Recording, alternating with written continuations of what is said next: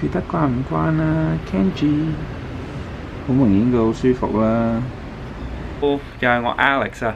今日咧想同大家介紹下我哋屋企嘅新成員，就係佢啦 ，Kenjie。同觀眾打聲招呼先啦！太黑啦呢度，因為咧佢瞓緊晏覺啊，所以咧我就唔想俾太多燈光佢啊。你睇下佢又眼瞓啦，繼續瞓覺。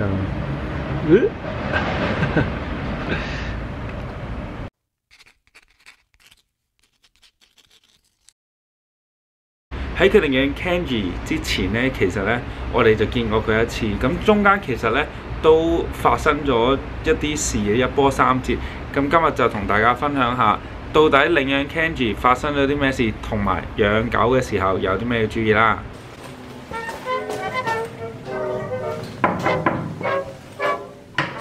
Hi, hello. Hi, my name's Alex. Hey, nice to meet you. Hello. Hello. Hi. Yeah.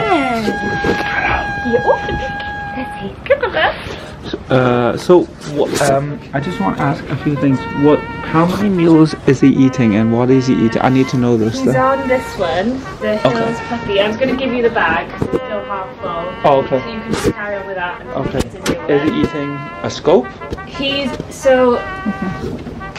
literally starving, so I think he's growing a lot. Oh, you know you love your food, don't you? So he's about 3.5 kilos at the moment. So 5 kilos would be 180 per day grams. So I've been giving him about 160 over 3 meals. So he's just had lunch now at 12. Okay. So I normally give him 7, 12 and 5. 7, 12, and 5. And then I've actually written it down, so I was going to WhatsApp it to you with all of his little schedules.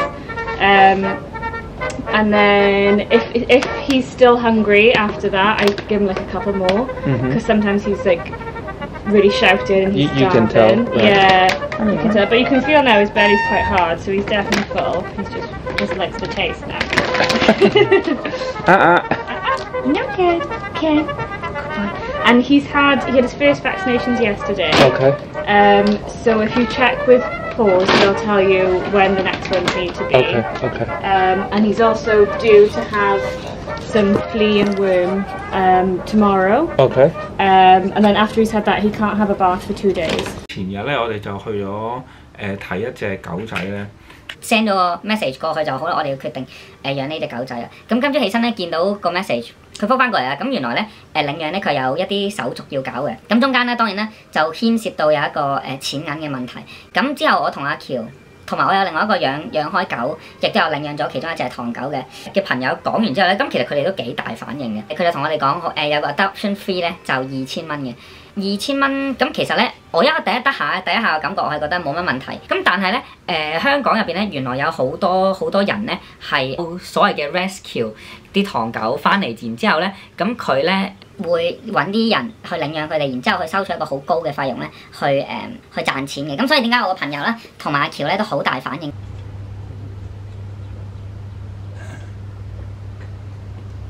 咁其實我決定領養 Kenjie 嘅思路係點樣咧？就係即係點解當初我會即係有咁嘅 concern，就驚有慈善機構佢哋可能係呃錢啊或者其他嘢，我都到最尾我都決定咗養佢咧。你會教未啊？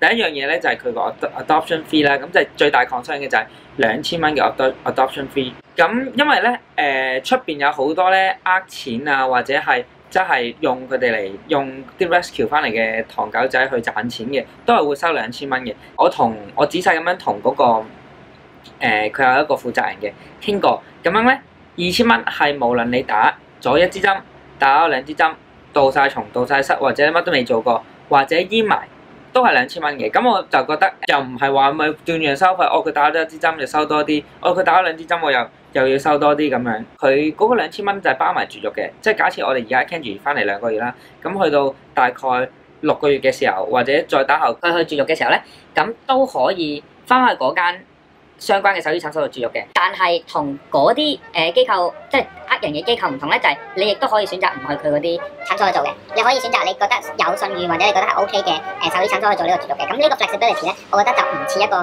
普通嗰啲騙徒咧會有嘅選項。係咪肚餓啊你？嚇？你係咪肚餓啊？好，快啦！夠鐘食嘢啦，而家12點。好啦。佢喺度叫。嗱咁其實咧，而家一般咧，佢哋咧都係要食啲類似呢啲 BB 糧。咁但係因為咧，佢而家咧都未開始換牙，咁所以咧其實佢有好多太硬嘅嘢咧，佢都借唔到嘅。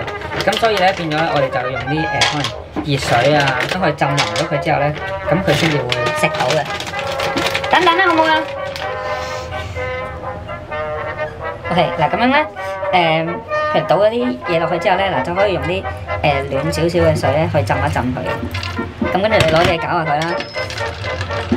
咁大概等佢索咗啲水咧，暖暖地，等等啦，乖，等等好冇？就可以食得噶啦。咁而家咧，Kenjie咧就大概2個零月大，咁一日咧要食4餐嘅。咁朝頭早一餐啦，跟住12點一餐啦，跟住5點一餐啦，8點鐘再食多餐嘅。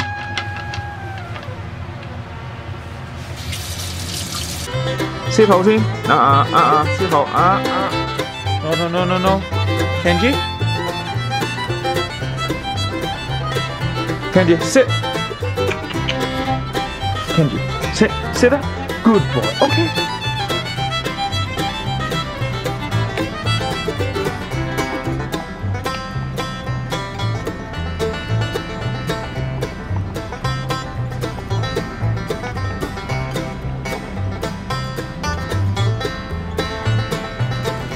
俾得有啲多佢，不過咧佢哋而家都要即係發育時期食好多嘢，好似啱啱細豬啱啱嚟嘅時候都食好多嘢 ，keep 住食係咁食，好似前世未食過嘢咁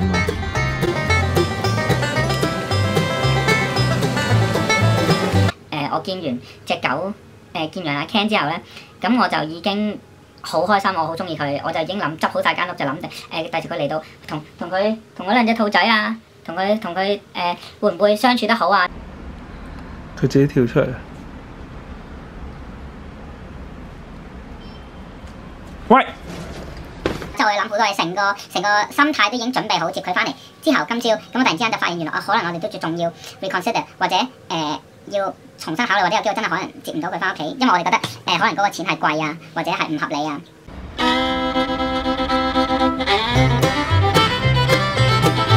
唔好咬我咯，唔好咬我咯，出嚟先，嚟啦 ，Kenjie sit good boy。